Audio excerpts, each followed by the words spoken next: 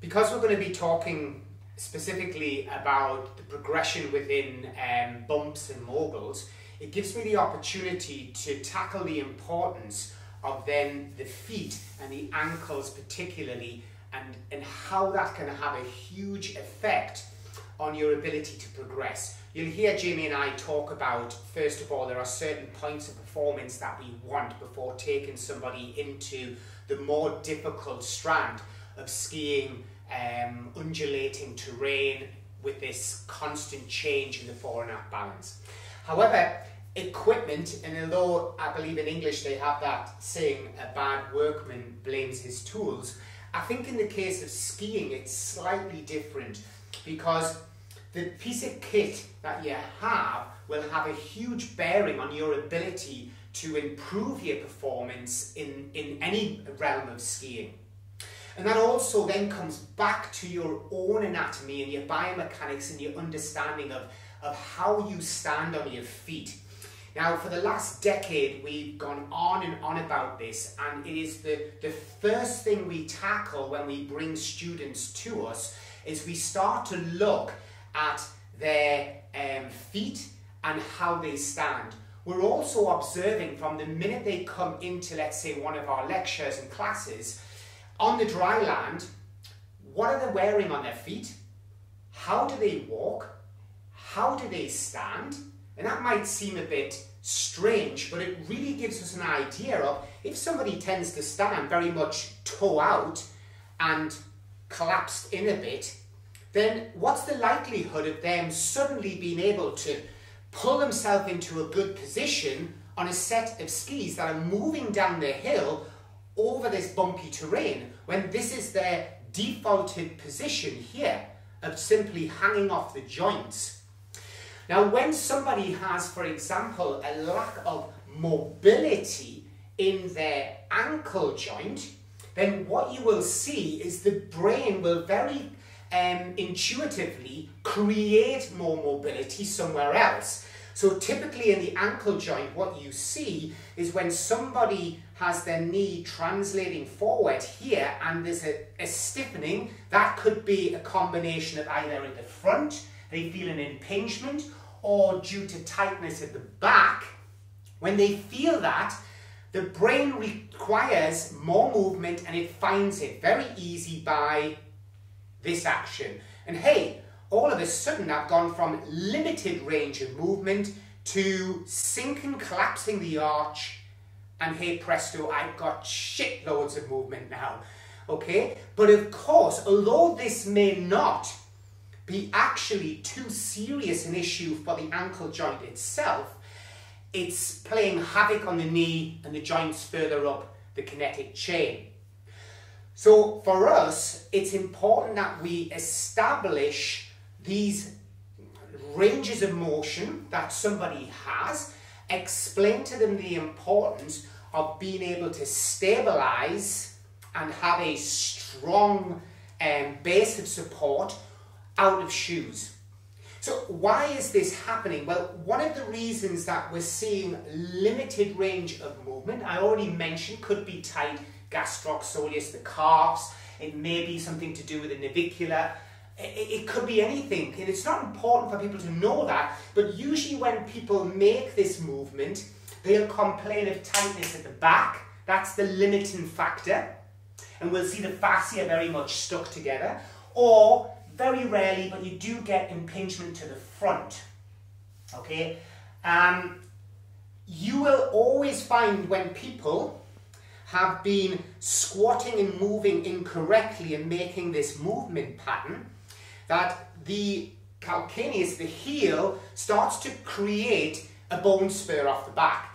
Okay, a bit like this here, through lots of abuse and being in bad positions, often when lifting heavy weights, it creates that bone spur. And the bone spur is a sign of somebody who's gone a bit valgus.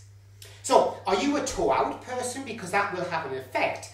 And you often see that when running, through the running cycle. If somebody runs and they do not have the necessary internal rotation as the hip goes behind and they bring their foot forward, they'll tend to land toe out a bit. And after many thousand steps, and let's face it, it's quite easy to do 10,000 steps a day, and if you're running, you may be doing 10, 20,000 paces a day, very quickly you get runner's knee and these things like patella syndrome that it's known as. So what happens as well is that we find that the shoes we are wearing are making us lean forward and we don't even know it.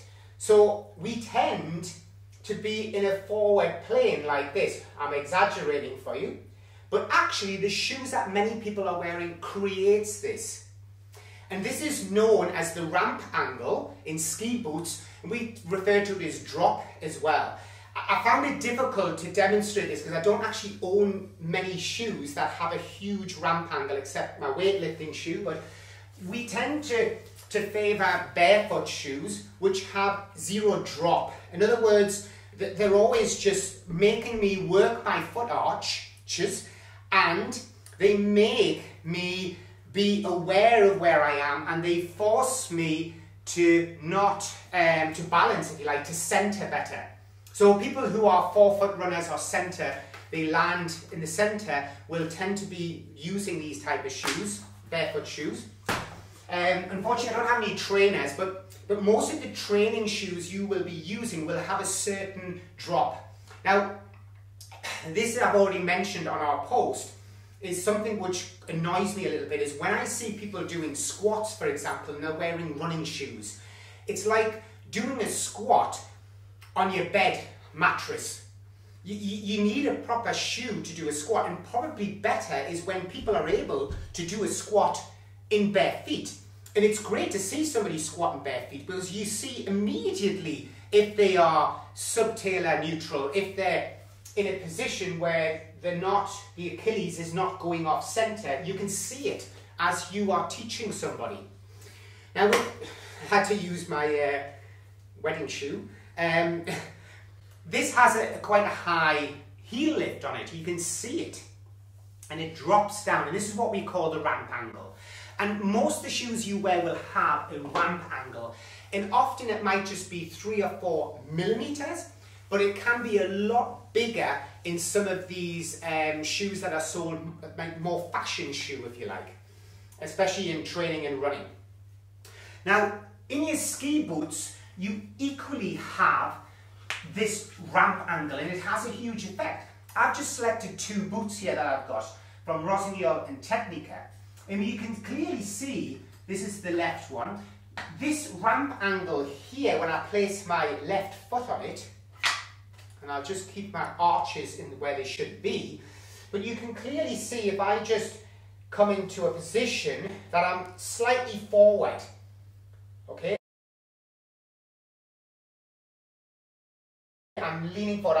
I'm trying not to exaggerate it. I'm trying to just be whole-footed and feel that you can see that. However, with a different model shoe, and this is actually the right ramp angle, but I'm just going to put my left foot on it again. The ramp angle is completely different.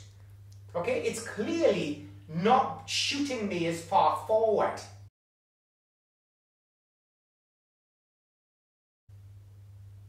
Now, this might sound complicated to you, but the problem is it's extremely important to you because as Jamie and I are talking about the bumps and discussing fore and aft balance within skiing in general, if you're the type of person who either hangs off the front of the boot or equally finds themselves always getting caught to the back seat, the equipment could be the fault here.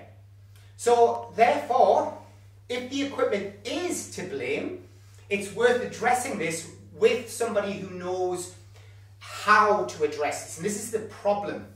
There are many boot fitters around the world and many people who understand the specification of the boot, but whether they have the understanding of your personal anatomy and how you move is something different, because that takes a little bit of time. And if you imagine selling a boot suddenly cost the shop 2 hours to sell each boot, economically in the shop, the profits are going to start dropping as people leave the shop because they're not willing to wait about for people in front of them. But basically a boot can take a long time to actually manipulate to your pattern of movement, your restrictions, your injuries, and that is sometimes quickly brushed off as they just sell a boot that generally fits. And if you start to look at some of the websites, they are sort of discussing a little bit of degrees. You know, this has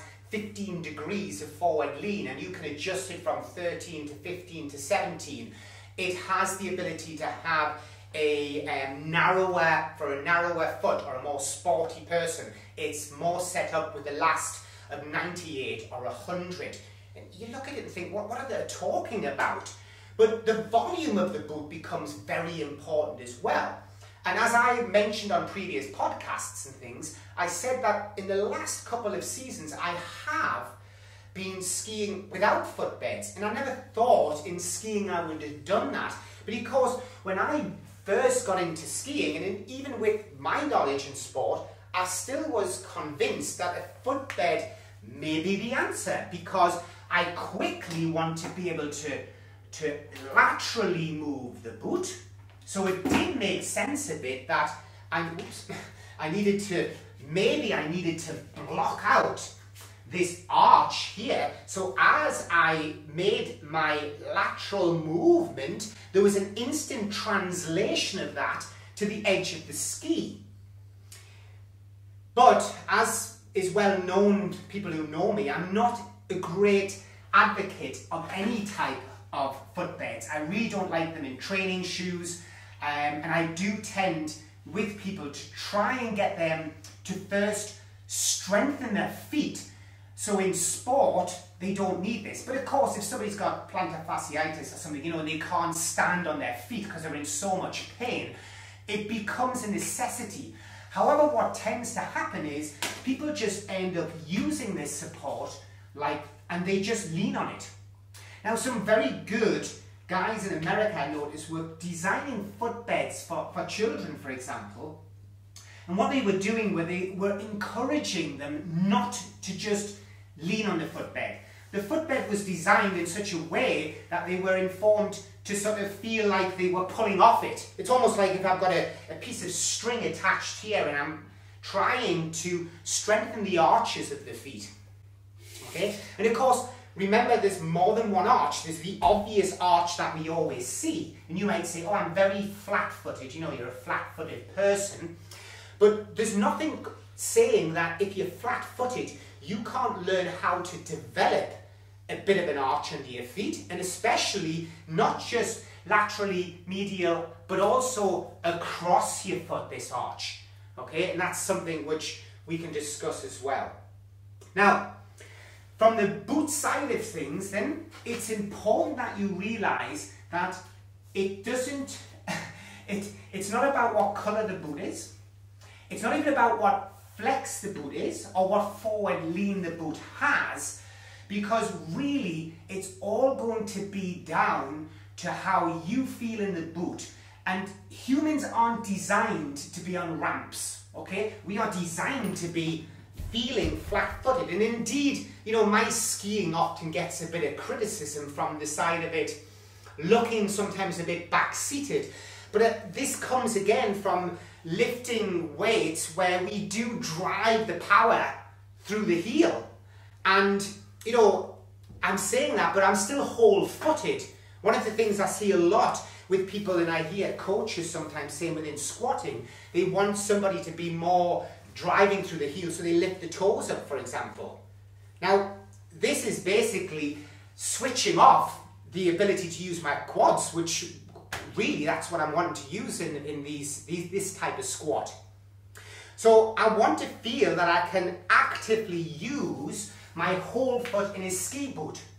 Now, if you feel that you are too far forward in the ski boot and always got a lot of pressure through the front of the boot, then, you know, some people would turn around and put these shims in, like they would say, well, you can experiment, and between the binding in the boot, you can put in like a piece of Perspex or something that doesn't compress, and you can play with the different angles to see which forward lean suits you. But again, this is almost like putting a plaster over something, when really we need to find out what's the reason that this person feels that they're too far forward a lot.